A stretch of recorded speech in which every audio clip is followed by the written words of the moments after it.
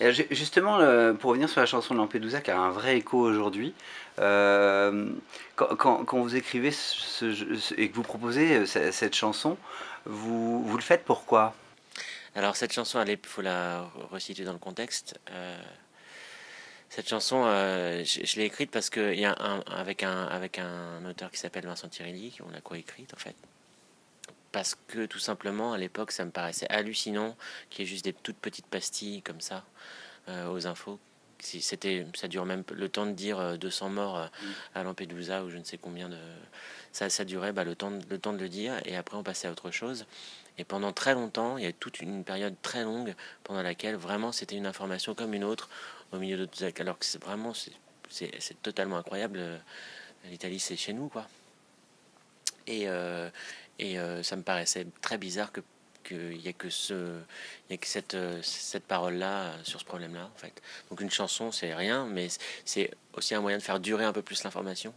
Et puis c'était aussi un moyen de raconter ce que ça nous faisait ressentir. Et puis aussi, c'était contigu à la lecture d'un livre de Laurent Godet qui s'appelle Eldorado, pour le coup. Vous écrivez tous, toutes vos chansons tous ensemble? Non, Comment ça se passe? on est les deux auteurs, Ouais, on on amène écrit chacun dans notre on coin, amène des chansons. en collaborant ou pas, mais plutôt avec d'autres. Ouais. Et après, en fait, on n'intervient pas particulièrement sur les chansons des autres. Les textes des chansons arrivent finis. Après, le gros boulot de groupe, c'est sur la musique, évidemment. C'est sur les arrangements, en fait. Voilà. En tout cas, moi je vous découvre avec cet album, alors il était Clairement. temps, hein. Il était temps pour moi. Et C'est pas le j'espère. nom de Debout sur le zinc, même tu l'avais jamais entendu. Si, mais c'est pas pour autant que j'avais forcément écouté des disques ou quoi. Et je suis très content, moi, de vous découvrir même 20 ans après. C'est pas grave parce que je pense qu'il y a peut-être d'autres gens qui sont dans mon cas et l'idée de se rencontrer, c'est de proposer ça sur la fringale culturelle. Et ce que j'ai aimé, c'est aussi tout ce que vous pouvez aborder avec justement le pouvoir de la musique parce que c'est très agréable à écouter. Il faut pas oublier que c'est de la musique et voilà.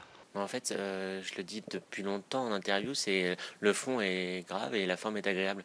Enfin, c'est ce qu'on essaie de faire. En tout cas, en concert, c'est sûr. Sur disque, on peut s'apesantir un peu plus sur la forme. On n'est pas obligé d'être festif sur le disque, sur cette non plus, mais on a trop envie.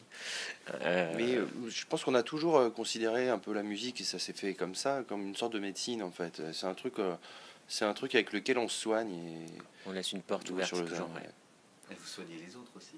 Bah, Si ça nous soigne, peut-être. ça arrive qu'on nous le renvoie comme tel, ouais, c'est vrai. Qu'on Moi, nous je le vous dise. le renvoie, en tout très, cas, très, parce que très souvent. Ouais. j'ai été touché par le morceau. Vraiment, sur le coup politique, ça m'a amusé. Mm. Et Lampedusa, évidemment, qui fait écho, parce que nous, on rencontre aussi beaucoup de gens dans l'édition. Il y a pas mal de livres de la rentrée littéraire qui sont sortis sur ces thèmes-là. Mhm.